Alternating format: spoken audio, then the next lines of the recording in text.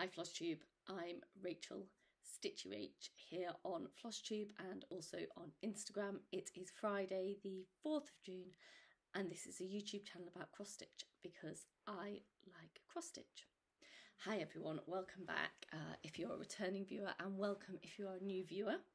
For those of you that have been here before, you'll notice we are somewhere different today and I am a day late in my filming. So as I said last week, it is half term this week and it's now Friday afternoon. I usually record on a Thursday morning, but having my three little cherubs at home has meant that I've been a bit busy. We've had lots of play dates, it's been lovely and sunny, but today it's raining. It's the last day of half term. They are getting to the point where they've had quite enough of each other's company and are going a bit crazy. My husband's off work and he's downstairs and I am hiding, literally hiding in the spare room. No one knows I'm here to try and do a quick film. So I'm going to attempt to do it.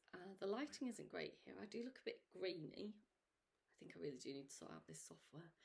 And we'll see if any of my darling children break in and disrupt me. But as I said, I haven't got a lot to show you this week because I haven't had a lot of stitching time. So hopefully I'll manage to get through this before they decide to come and disturb me. Right. Also, hence the slightly less glamorous look that I give you, although this is more me on a day-to-day basis, it must be said, with my hair swept back and less makeup. We went to see some friends this morning. We took our dog. They have two dogs as well. They're all three of them are Labradors. And it was pouring with rain. It got absolutely soaked. My feet got soaked. I was freezing. And just as we arrived, their dogs are quite well behaved, but they're quite large male Labrador. I wasn't looking and he jumped at me. He did knock me back a bit, but I've got a really muddy top, which I'm kind of hiding from view. So yeah, it's been all go.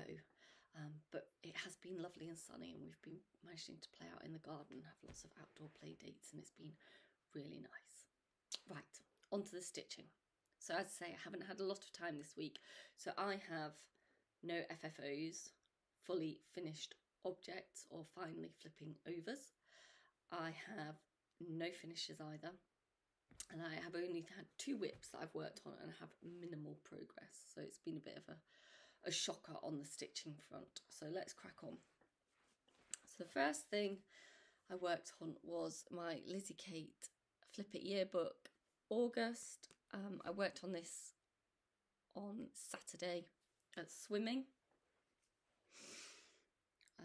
And I'm not a lot further than last time I saw you, but I got a few more bits done. This is on the home straight to a finish, and I think as this week's been half term, there's been no out and about stitching because all the clubs are on half term.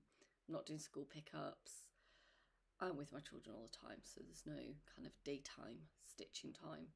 But I think perhaps next week when clubs are back in full swing, I think I might get that done. So hopefully I will have a finish on that to show you next week.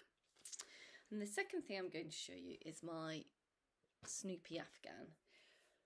And I was really hoping last week that I would have that next block finished, but it's not finished. Again, little stitching time this week because the children have been at home. But unusually for me, since I last saw you, I have had 2 days where I've had absolutely no stitching at all. And that is very unusual for me. One is because my parents came last weekend. So even the days I have had stitching, I've had less stitching. So my parents came to stay last weekend. They don't live near us. And so we haven't seen a lot of them at all over the last year because we need to stay in each other's houses. The journey's too long to just do it for a day. But they came to stay last weekend. So they were here for 3 nights. And they also looked after the children for a night. And my husband and I went away and stayed in a hotel all by ourselves overnight. It was amazing. So obviously that day, no stitching happened. But that's good reasons for no stitching. And then yesterday, it was a lovely day. We had a play date in the morning, and then yesterday afternoon I had to take the dog to some gun dog training, and that's a bit of a drive, and I got back, and my husband had been working and looking after the children, and so the house was a bit, and so just stitching yesterday just didn't happen either. So I will show you my Snoopy Afghan, but I'm still on the same block I was on last week.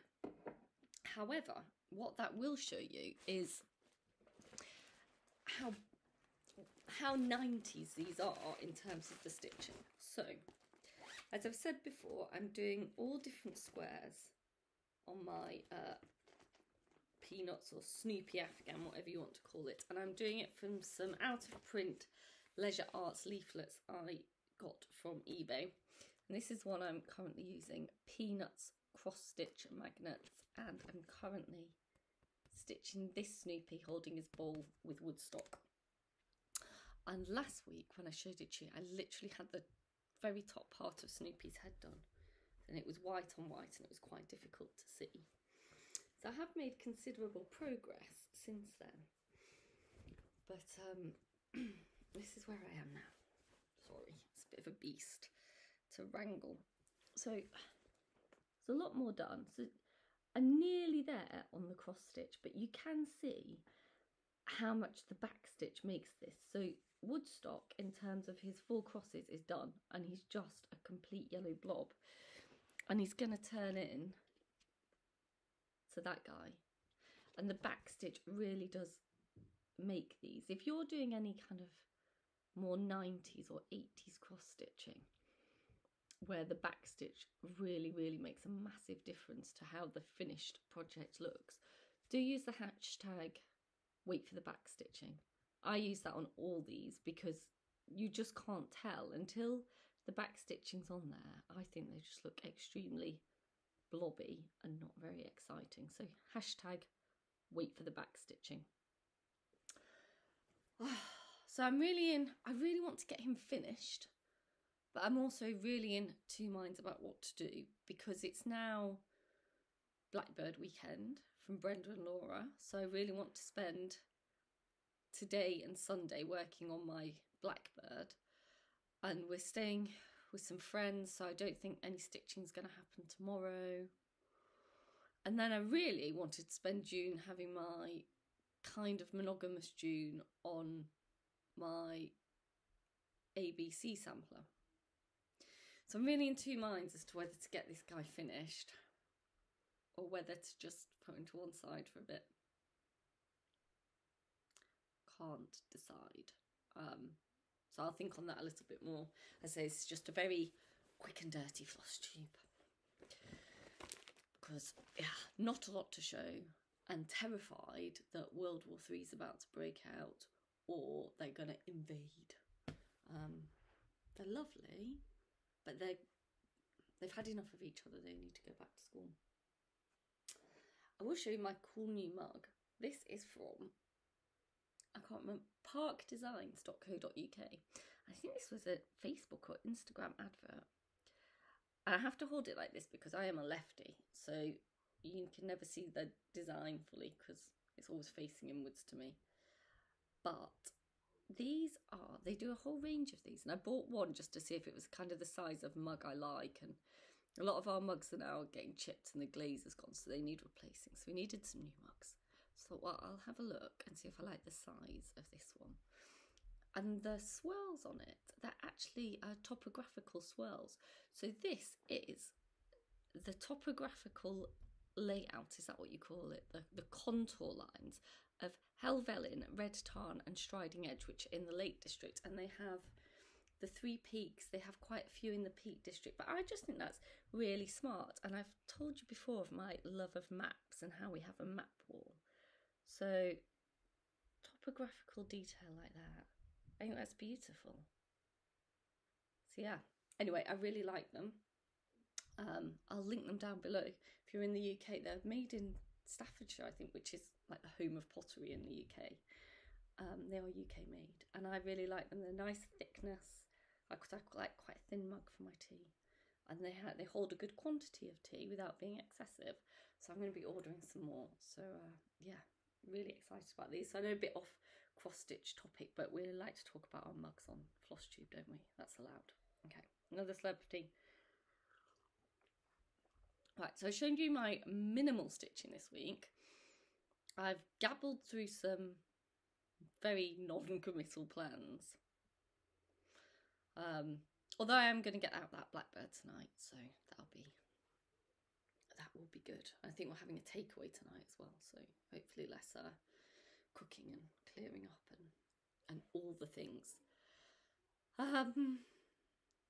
Haul. I've got a little bit of haul, but again, it's been quite a quiet week on the haul front as well. So the first thing I've got to show you is my Country Cottage Needleworks sampler of the month. I'm sorry the picture's so grainy today. I'm going to talk to my husband about using his camera to do these because I think it will give me a better quality picture. So I'm sorry it's a bit bad today. Now, I am on the auto ship through Peakside Needleworks for this series. So this was the latest one, and it sends the 32 count beautiful beige to stitch it on. This is the issue I always have with American monthly series, is that I really like this series, but this is very, very American. So they've got like Uncle Sam's on there, and I know it's for Independence Day in the States, but you know, fireworks aren't a thing in the UK in July. Our fireworks days in November, and well, I'm really glad for the US that you've got your Independence Day and a written constitution and whatnot. You're celebrating your independence from my country. So I don't know what I'll do about this, because I do want to stitch this series, but I'm not American. That's just very American. I'm just not American. No offense, I'm just not American. So I'll have to decide what I do. I might try and see if I can change the Uncle Sam's into some kind of strawberry trifle cake thing. I will mull on it. They're not in my immediate stitching plans. I don't need to panic. But yeah, always the problem for me as a Brit with an American monthly series. The July one is always a bit